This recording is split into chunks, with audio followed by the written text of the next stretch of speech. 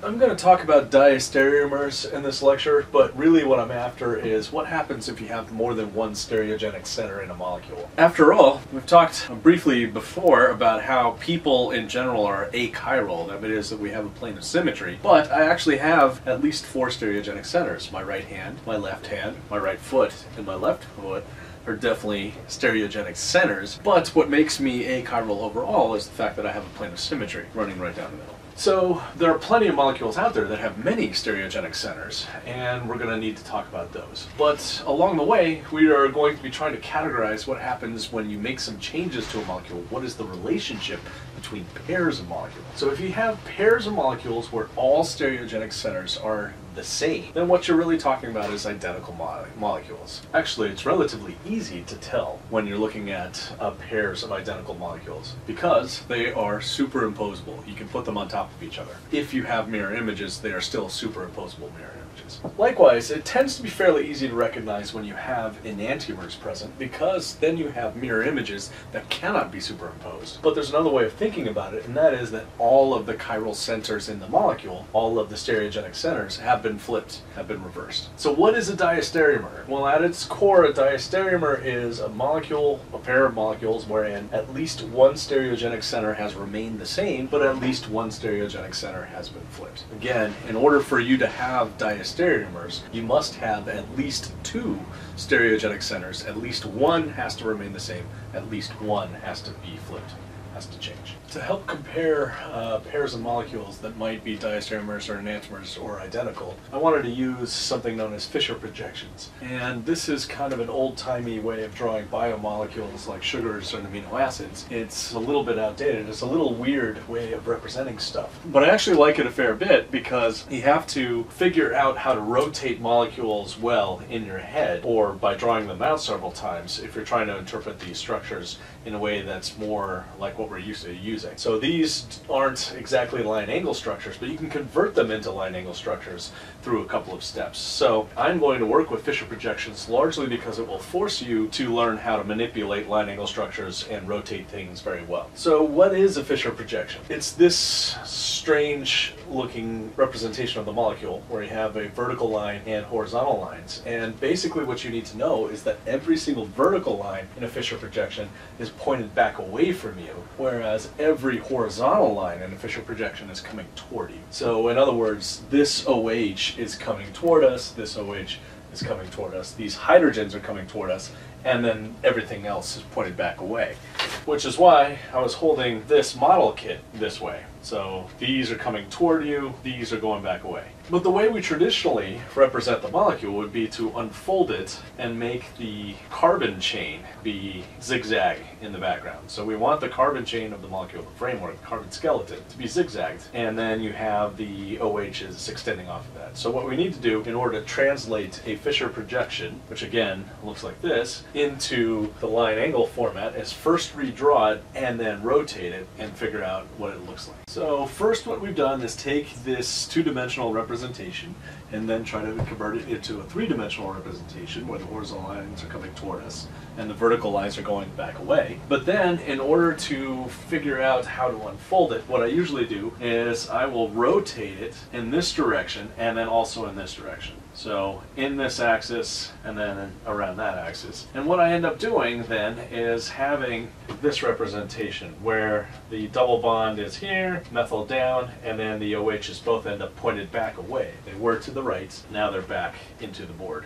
And then all we need to do is rotate so that the backbone ends up in the standard staggered conformation. And what that will give then is this OH unchanged and this OH coming toward us. So let me draw that. So backing up to the very beginning, Fischer projection, converted into a 3-dimensional image. We have the structure that looks like that. We then rotate in a couple of different directions, and we have a structure that looks like that. But this is in a bad eclipsed conformation, which is something that you'll learn about very soon. And we would like to draw it instead in the more normal staggered conformation, which means rotating around this bond so that the carbons end up in this sort of zigzag conformation that we're more familiar with. Then the OH is back and this OH is forward. And again, I'd like to reiterate, the reason why I want you to work on this skill is because it forces you to redraw things and learn how to rotate and interpret structures. Other than that, I'm now going to focus on using Fischer projections because it really does highlight for you easily what the stereogenic centers are. So now we're going to compare pairs of molecules. So the molecule here I'm holding in my left hand is the actual molecule drawn. The molecule I'm holding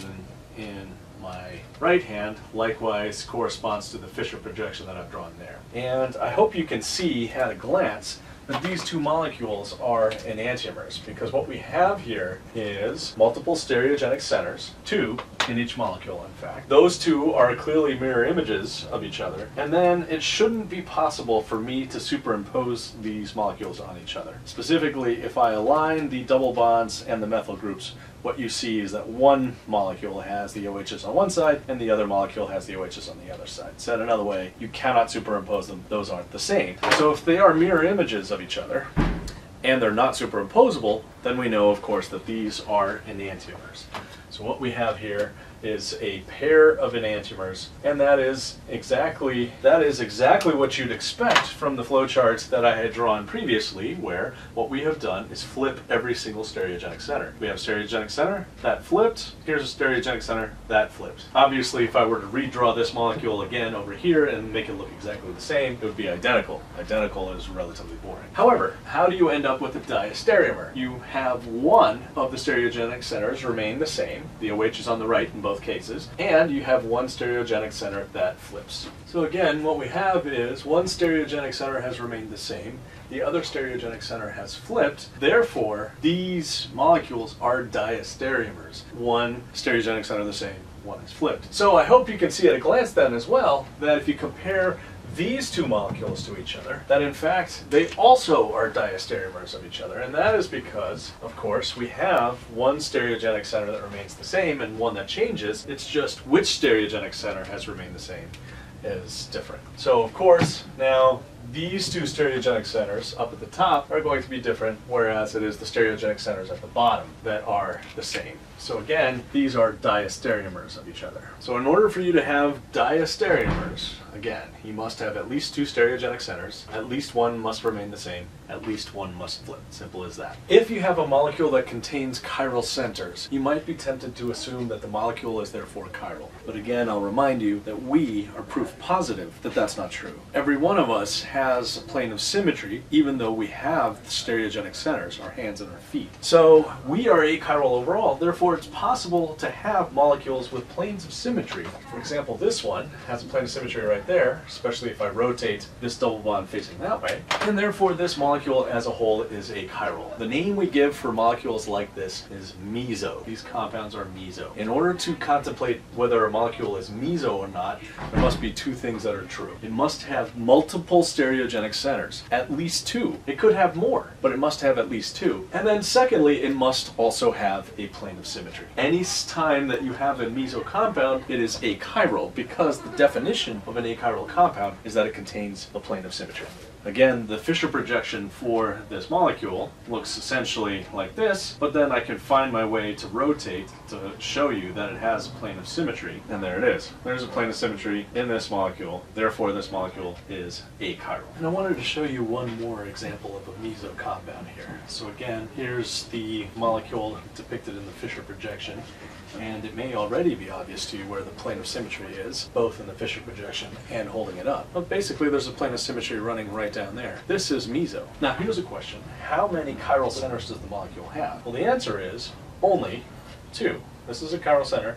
This is a chiral center. This is what we call a prochiral center, in that it could easily become a chiral center, but it is not chiral at the moment. So this position right here is prochiral. If we do anything to disrupt the symmetry in the molecule, it will become a stereogenic center. At the moment, however, it is not. Because if we were to assign priority of everything here, we have priority 4, which is the hydrogen. We have priority 1, which is the nitrogen. But then if you try to assign the priority for the remaining groups, what you have is a carbon and a carbon, so that's a tie, attached to a carbon and an oxygen and a hydrogen, so that's a tie. So this center is not chiral yet, because there's a tie for priority 2. Priority 1 is the nitrogen, priority 2 is each of those, priority 4 is the hydrogen. Again, anytime you have both stereogenic centers, multiple stereogenic centers, and a plane of symmetry, you have an achiral molecule, which is to say you have a meso compound.